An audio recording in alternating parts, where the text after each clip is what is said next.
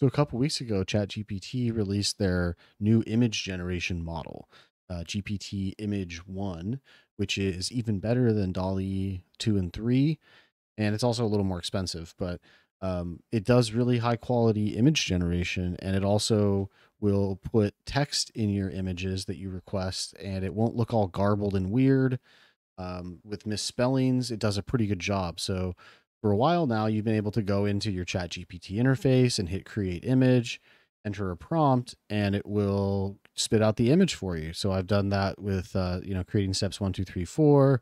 I specified a color that I wanted it to use, and it's done that for me down here in a pretty good job.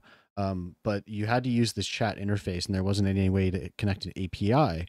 But now you can. And so what I've done is I've connected the API up to a WS form in my WordPress website. And I just made this little demo page here with some of the instructions, a link to the docs, all that kind of stuff. But if you scroll down here, you can actually generate an image and it will email the finalized image directly to you. So I'm going to just go through this, and then we'll go through the n8n flow that I used to create this. So I'm just going to paste in a prompt here. I want something in like Blade Runner style with a coffee shop that serves space donuts. All right. With some guy and an alien. So let's just go ahead and enter this. And I'm going to go ahead and enter a demo email here I have. And if I submit this, it's going to go and hit the API endpoint for the OpenAI image generation. And then it's going to do a bunch of stuff in between. And at the end, I get an email with the image. Okay, so we're just going to pause it really quick while that image generates, and we'll take a look at the image. So I'll just go ahead and delete these other ones so I don't get confused. So once this image generation is done, it will show up here in my inbox. All right, so it was done in about 15 seconds. So now I can open this image and I can see my image.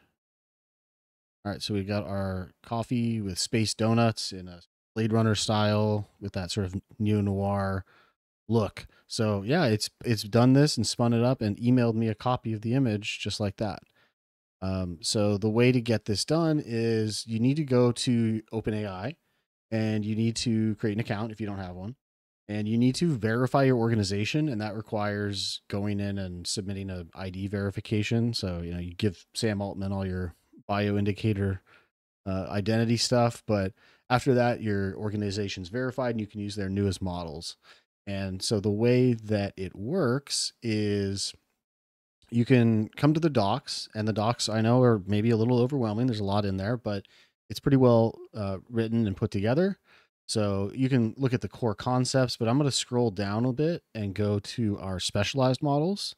And here we have image generation. So if I click this, we're going to see all about the image generation stuff. We're going to see the different models they offer, how to generate images, all that good stuff. And so what I'm actually going to be using is the image API here. So you can click this, or you can click generate image, but if I just click image API, it's going to take me to the specific docs there. And so what we need is this request. So the beauty of this is you can import a curl. And so if I copy this, and if you go to n8n and you go to make a request, you can import this curl here and it'll import all these fields for you. And so that's what I've done. And what I've done is I've replaced the API key with my API key. Okay. And we've specified the model for the GPT image 1. And then we're passing in a dynamic prompt from the webhook, right? So the webhook is created with WS Form in WordPress, right? So I have a form here called, generate image with OpenAI API. And it's going to, after you submit the webhook or the web form, it's going to create this webhook and specify all the different things. Like here's the prompt. So it's passing in the prompt data, and it's passing in the size, and it's passing in the GPT image. I got an error when I imported the curl for the n, and this is like the number of images. For some reason, it was saying it's a string when it should have been an integer. I don't know. I just deleted it, and it's going to just generate that one image. But after you do that, I have it basically go through. So here it receives the webhook, right? And then I just have it go to an AI agent, and I just wanted to create an image title. So it's just like a short title based on the prompt. So I just have like write a short file name for the file generated by the prompt without any kind of file extensions like no.txt, no.json, no.jpg. And then I pass in the prompt here. So there's the prompt in the green.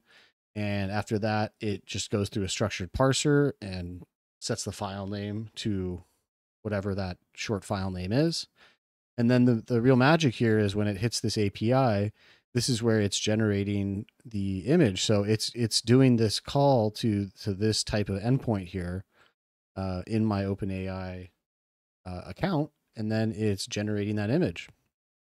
After it's generated, the image comes back as a big long binary file. And so there's another step here in the automation flow to convert that from base64 to a binary file. After we do that, then we send it to our Google Drive to upload it. So I just have a Google Drive connected, and the file name is what we got from the agent before. And we're just putting it in my AI generation image folder in my Google Drive. After that, we're sharing the file with the person who filled out the form. So it's sending by the ID that we just created in the step before for creating the image or uploading the image. It's taking that ID and sharing it with the person who filled out the form in the webhook. All right.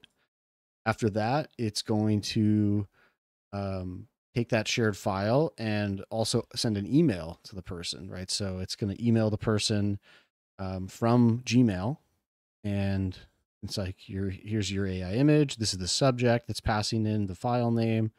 And then the image is a link to the actual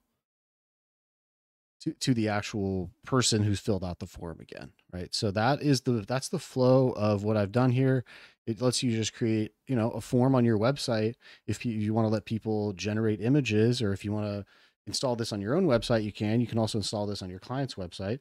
You can also let your client charge other people for this type of thing, right? Based on their branding or however you want to do it. But we'll just go through the steps one more time, and I'll just do one that requires a little bit of text. So I'll just type in one here. So in the pointillism style, create a WordPress logo that is encircled by the top AI model logos: OpenAI, Anthropic Claude, Google Gemini, with a faint line connecting them, and also the name of each provider in text. All right. So we should be able to pass this into the smarter AI, or the smarter AI model for the image generation.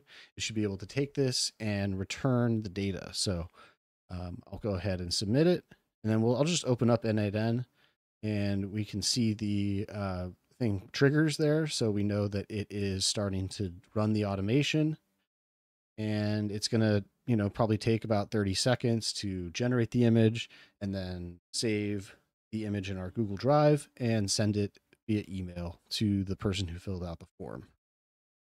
So I'll just pause it again. All right, so it successfully has run through all the steps of the automation. So here's our webhook with the form data that we filled out, right, in the WS form. There's the pointillism style, and then it's gone through and done the whole flow.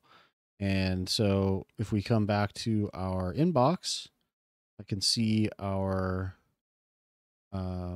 email here. And then this is also the one that's been shared, I think. So it's actually kind of duplicated. Probably didn't need that. But here I can see the image preview, and I can open it up. And it's done Google Gemini twice. So it's not perfect, but that's a pretty good first attempt without any kind of additional prompting, just a simple example, really. But yeah, it's done my pointillism style. It's done my WordPress logo, and it's put some AI models around it. And so I can also come back to my thing here. And so like this one here, it looks like that's the most recent one. So that's that one. Then I've got some other demo ones that I messed up. But yeah, so that's basically the flow where it is generating the image from your WordPress website form, sending it to an AI agent to rename it, doing an API request to the image model, converting that, sending it to the Google Drive to upload it, sharing that file and emailing the person. So again, pretty simple flow. I just wanted to really just show how to get used to using APIs a little bit and how to generate an image with the new image generation from ChatGPT, from OpenAI. So that is basically the gist of it. Hopefully this was helpful to learn how to get started on how to use AI models within your WordPress forms. So that's basically it. I'll leave a link to all this stuff that I talked about in the video. And until next time, I'll see you later.